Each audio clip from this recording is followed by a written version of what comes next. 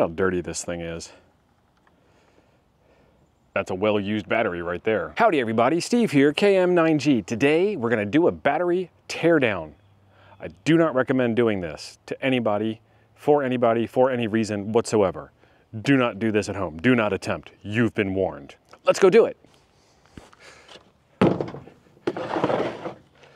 This is the GoldenMate LFP 12100 or 12100, 12 volts, 100 amp hour battery.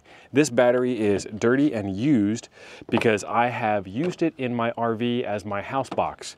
My ham radio RV Go box requires a 100 amp hour battery. The other cool thing about a 100 amp hour battery is that these things are super lightweight compared to a regular Group 27 sealed lead acid battery or slab. So what I wanted to do, normally I do, how long can this battery last videos. I've done a how long can a 100 amp hour battery last.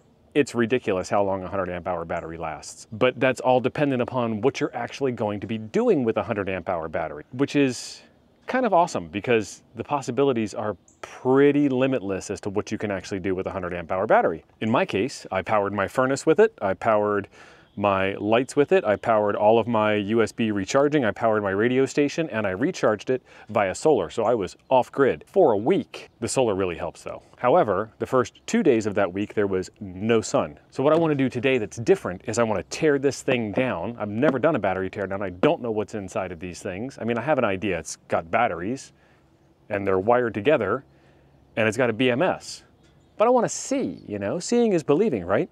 So in the order of, let's do this safe, I am outside and I have my battery and I have a fire extinguisher and I have a small toolbox. I don't know what tools I'm going to need, but this has got a variety of screwdrivers. I have a great big toolbox. It's the truck that I'm filming on. And in case any emergencies should arise, I've got my 2-meter handy talkie and a local repeater that nobody's listening on.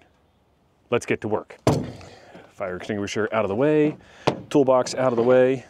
So on top you have 2 mounting studs, and these ones are Phillips head and also can be used with your regular old-fashioned socket set if that's what you desire. I happen to use the Phillips head most often because it's most often what I have with me. It comes with a nice little carrying strap.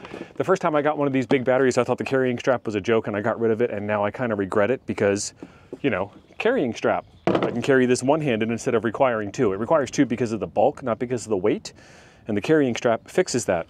And the carrying strap slides in and slides out really easy. There are plastic tabs on the side, on the ends as keepers. And all you got to do is move them out of the way, and then you can manipulate the strap out of the way very easily. And when it's in, those plastic tabs or keepers, keeper the thinger.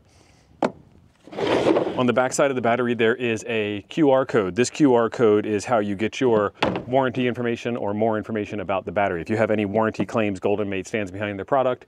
Scan that, follow the directions, send it in. They'll tell you what to do from there. On the top of the battery, there are little black screw covers. So I'm hoping that means that there are little screws under the covers. So we're gonna prise those off. Ah, yes, Phillips head screws. And my truck has these handy dandy little hardware holders. So that's where I'm putting all the hardware so I don't lose it. 3 on the back, 3 on the front. Into the toolkit I go for a screwdriver and a Phillips head screw, because that's what these are, is Phillips head screws.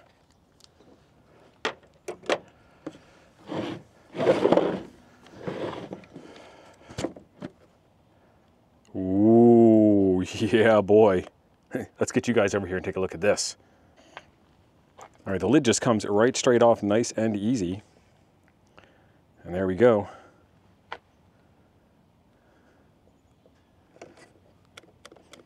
Oh, it smells like China in there. There's some padding here to keep the battery down inside the case so that it doesn't pop up, because obviously there's more room in the case than there is battery in there. And they do that to match up with popular battery sizes. This is what you call a Group 27 size, I believe. It's because that's what the deep cycle marine battery size is, or what some of your agricultural battery sizes are. These batteries are not capable of starting vehicles. You need a special kind of battery design for that. They do make them, but this isn't one of them. It's the size that counts, and that's what they're wanting you to do, is put this in place of those kind of batteries where you don't need starting power, you need extended runtime. And that's one of the real benefits. When you get a 100 amp hour lithium iron phosphate battery, it lasts twice as long as a a 100 amp hour sealed lead acid battery. That sealed lead acid battery has 100 amp hours in it if you use it all the way to its death, and it will die a horrible, horrible death at, 10 volts and never be revived. These things go right off the cliff at 100 hours of consumption at 1 amp, but they're pretty close to, 13 volts all the way from start to finish. It's pretty cool. Back to more battery stuff. There are a bunch of individual wires for the positive battery terminal, and also a bunch of individual wires less for the negative battery terminal. We've got 4 total for the negative terminal, and then we have a whole bunch. I'm going to guess that there's probably 8 in there, but I can't really count them up all that well. And then those 4 negative wires hook up to the P- section of the battery management system, and the B- side has a whole bunch of other wires on it besides just those 4 that go down into the cells. Let's keep digging. Over here on the positive side, there is also, well, there's also on the negative side over there, but there's these paddings in here that keep the battery from going left and right inside the case as well. But the battery, where is it? Can you see it? Yeah, it's hard to see. But the battery down in there is full width front to back of the case. All right, I have pried up the battery management system board, the BMS board, and there is this tacky piece of insulation material, and there are temperature probes down here. And I don't know if this is high temp or low temp, but there they are. And then you can see all the little batteries peeking out. Negative side of your battery here, and you have your positive terminals of your battery here. And then let's count up the batteries. There is a set of 3, a set of 3, a set of 3, and it goes 10 across. So 3 times 10 is 30. There's 30 there. There is 30 there. And they are stacked double high inside. So 30, 60, 90 below, 120 below.